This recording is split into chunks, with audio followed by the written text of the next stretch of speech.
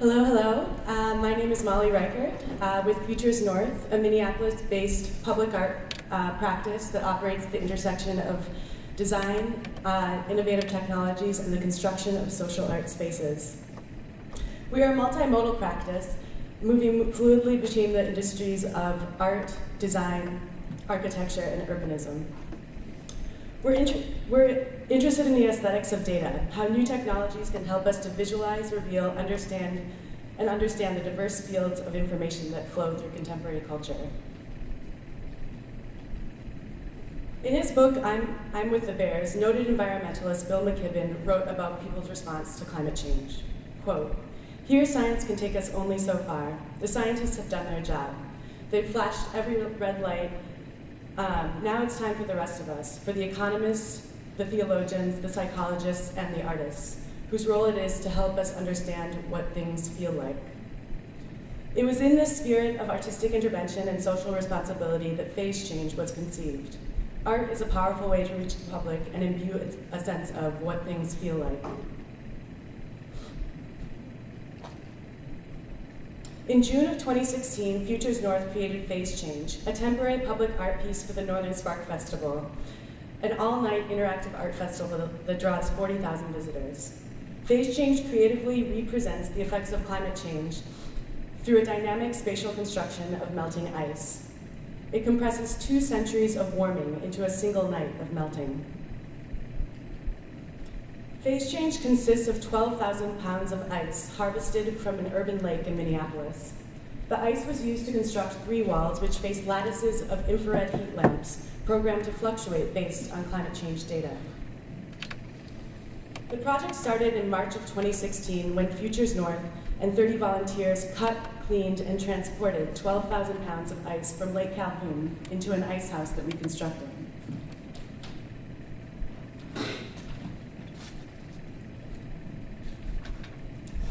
The harvested ice was packed with sawdust and passively stored from March until June, the same method used for decades before electric refrigeration.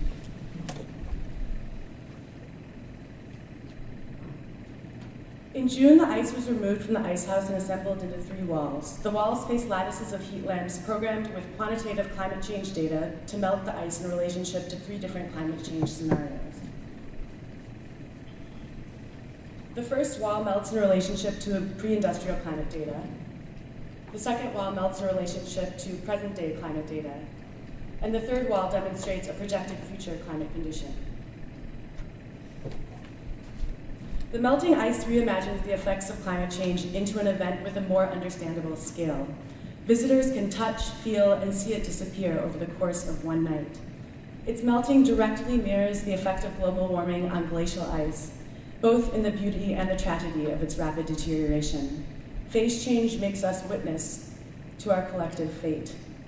The 3 ice walls create a space in which viewers can engage both with the piece and with others. This encourages visitors to consider what it means to face climate change as a community rather than as individuals. A local youth climate change activist group, YAMN, facilitated discussions about climate change, building intergenerational dialogue and harmony for action. Volunteers filled 4-ounce bottles of melted ice for visitors to take home and remind them of the experience. Climate change is the most consequential challenge of our time, if not the history of the species.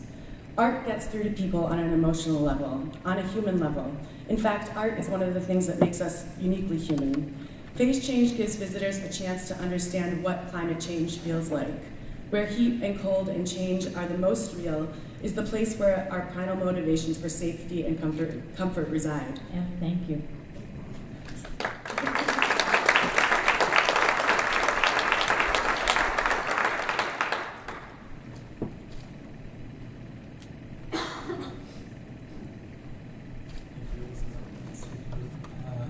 What was the outcome where people asked or to do something, or were there any proposition on what the action should be? Because that's pretty much the main problem with climate change, that we don't know what we can do about it. Was there any lead or any opening?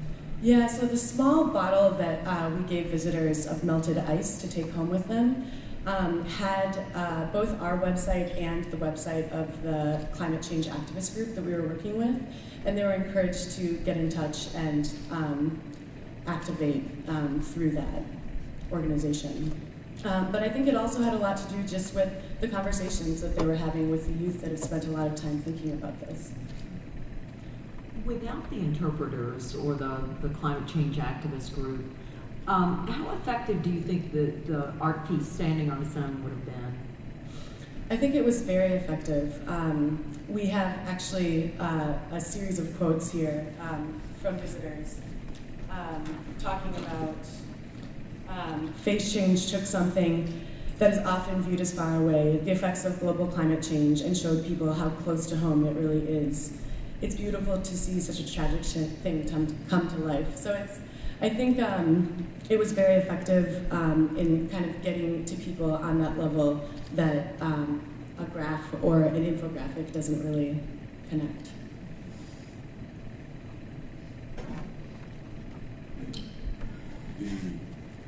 Okay, so harvesting 12,000 gallons. Pounds. Pounds. So harvesting 12,000 pounds of water on a climate change level, like that does look like extraction to some, and the privilege and opportunity to be able to do so. So was that, how did you communicate that, or was there any communication about that part of the process? Like how did you even get access to be able to harvest 12,000 pounds? Good question. In Minneapolis, there are a series of events called polar plunges, where people actually pay money to jump into a frozen lake in the middle of the winter. And so the hole in the ice was already being cut, and so we took the leftover ice from the hole that was being cut. It's limited geographically because of that tradition, and even the depth to which the lake ice will form each year. And is that something that's going to make it harder if you were to want to expand a little bit? Are you bounded? Do you have to reimagine the project to scale it and to bring it somewhere else? Yeah, well, we absolutely are interested in bringing it elsewhere, and we imagine that either the ice could be transported from a colder climate, or ice can be purchased, because the registration of the effects of climate change is not dependent on the ice being harvested. But I think the moral clarity of the project starts to chip away a little if you're trucking something down to Florida from, not a lot further away, or purchasing the ice, the embodied energy in the creation of that ice. Yes. Yeah, I mean, we're making those decisions all the time. So, I think even making the decision to come to this conference, there's a carbon footprint to the flight that we all took to get here. So, That's awesome. So thank you. Yeah. Thank you to everybody for making the decision to come.